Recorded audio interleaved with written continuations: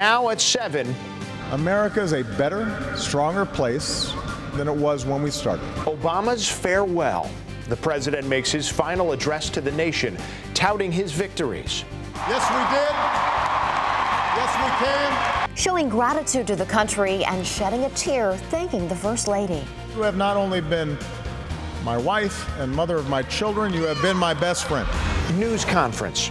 This morning, the president-elect is set to formally answer questions from reporters for the first time since July. I put myself through your news conferences often. Not that it's fun. Donald Trump has a lot to discuss, including a new report that claims Russia has compromising information about him. Historic Huskies. Never underestimate the Yukon women. This morning, the team is celebrating a huge win, their 90th consecutive victory. That and much more right now on Good Day, Connecticut.